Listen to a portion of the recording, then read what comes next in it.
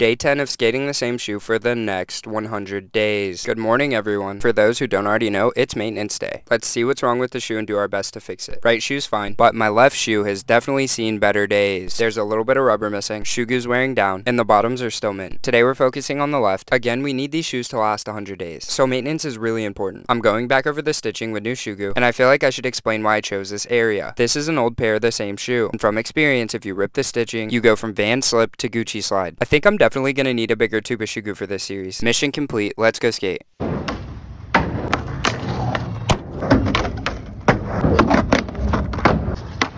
Day 10 was solid, and the shoes feel brand new again. Long journey ahead of us. Follow my Instagram at Jumpstack, and I'll see you tomorrow.